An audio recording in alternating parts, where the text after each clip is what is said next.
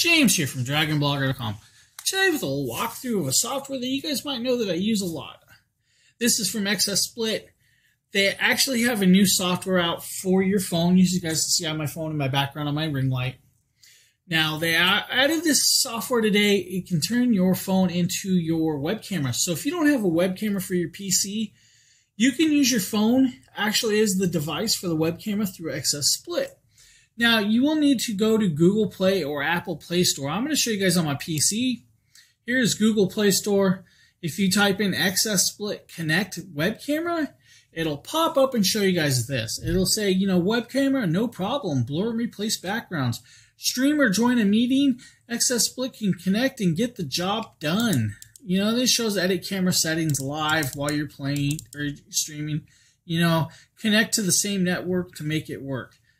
Pretty much, that's what it is. You just install this on your phone and, it'll walk you through the rest. I'm going to close this out. I'm going to pull up Xsplit for you guys. Show you guys this. Bear with me.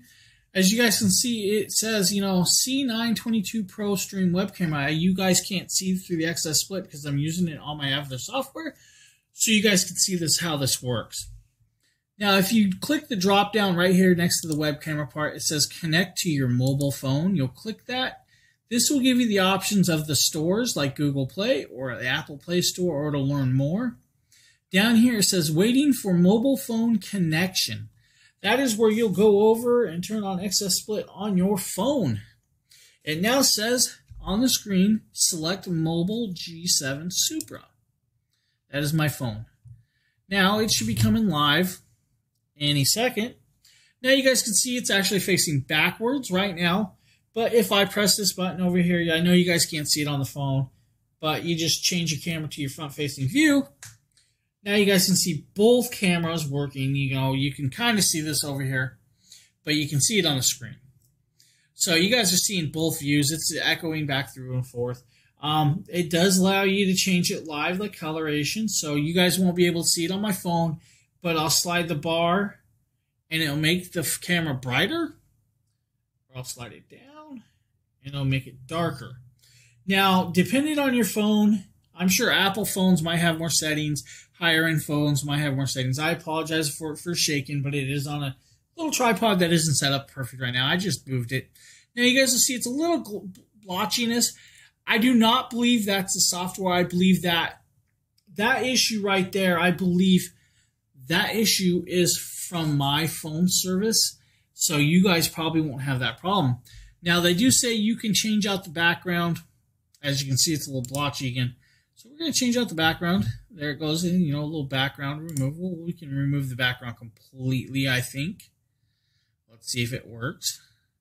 It may not work with my phone. Yeah, there it is. So the background's gone. It's a little blotchy, but that is my phone. They say you can adjust the web camera settings. Let's go into regular settings, accelerations. We have, I have 28 Super, so all this should be working pretty fine.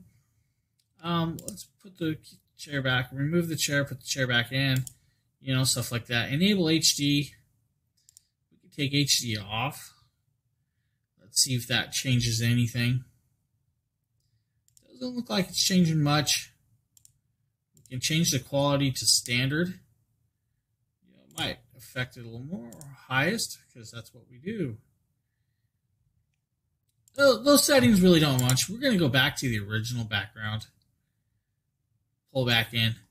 So that is how to use the Xsplit Connect software from the mobile phone.